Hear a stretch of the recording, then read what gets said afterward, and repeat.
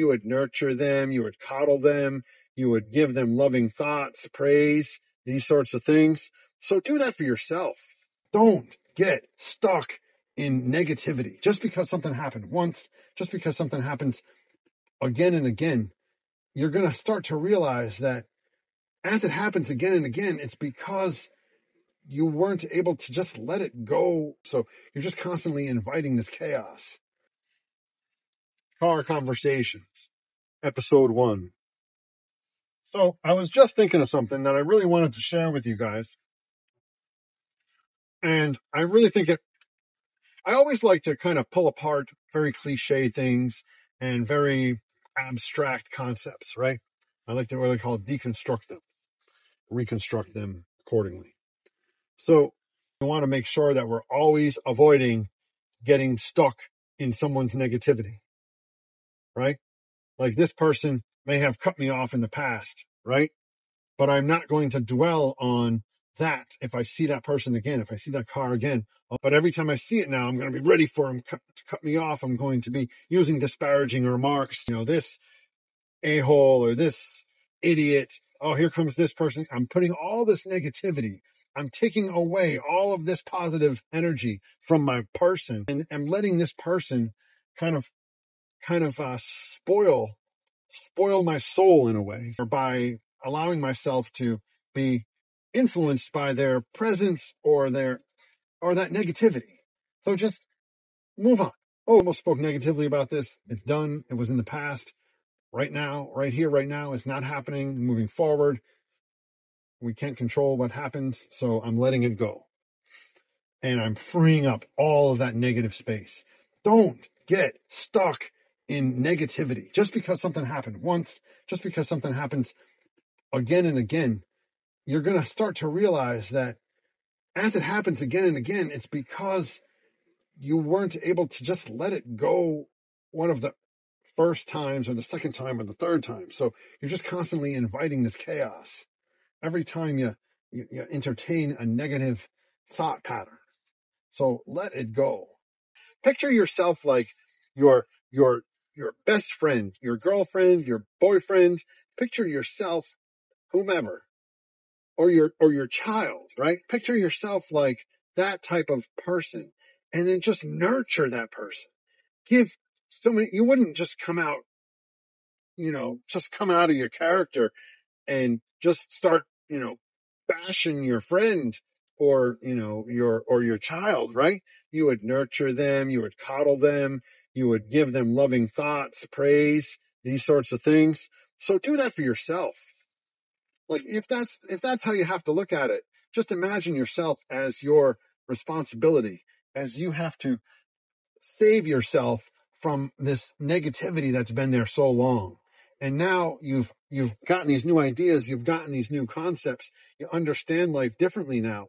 So now it's time to kind of, put yourself, coddle yourself, comfort yourself, and then rescue yourself from all of this negativity.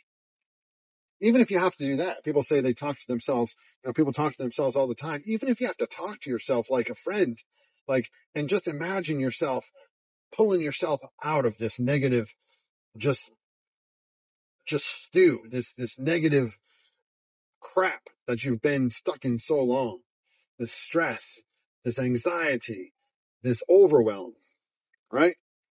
It's toxic, man. It's toxic. You want to be stuck in that euphoric, even if you have to be like, everything is great. So recognize that you're taking yourself out of it and you're using that as a tool. Don't use it sarcastically and then just let it go. Like, oh yeah, things are great. Wow. Right?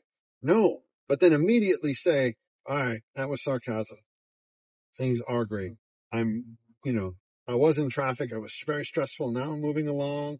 Now things are happening. I'm about to go, into this social situation where, people aren't as adept as me and people aren't as clear-minded as me and people aren't as positive as me, but I'm not going to let that affect me because I have a responsibility to myself to not be bogged down by their negativity, to not entertain any negative thoughts, to constantly fill my cup with positivity, to constantly fill my soul with positivity, to constantly stop myself from getting caught in negative patterns and refill my soul.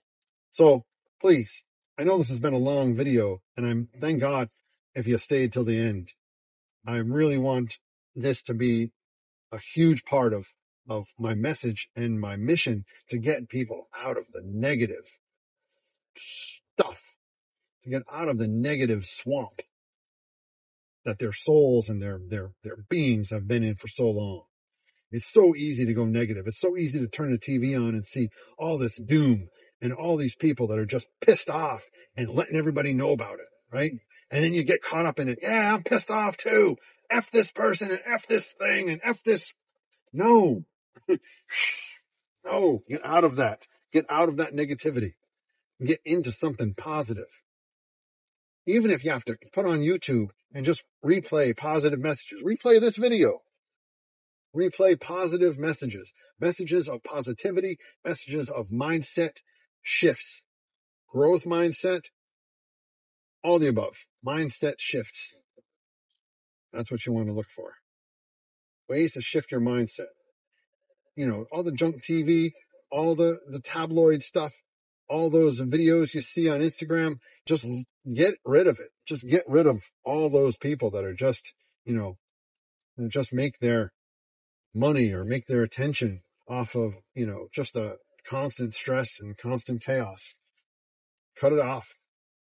Let's re-roll this world into a positive, you know, frenzy. Let's have a frenzy of positivity. Let's have a chaos of positivity. I know it sounds corny and, you know, whatever, but let's try that. We've tried everything else. We've mired ourselves. We've bogged ourselves down in this chaos and separation and turmoil. Like, why not just try and just be like stupidly positive about anything and everything? Anyway, this has gone on long enough. I will come back with more amazing advice, if I do say so myself. And that's not being narcissistic. That's not being cocky. It's being confident. It's being confident in my positivity and my mission to spread more joy and spread more positivity and spread more tips and tricks on how to keep it going. So thank you for following along this far. If you could throw up that high five emoji, if you've made it this far in the comments, throw up a heart, throw up a quick emoji that you identify as positive. All right. Thank you so much.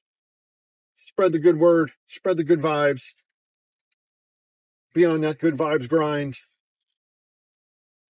and you can do it. All right.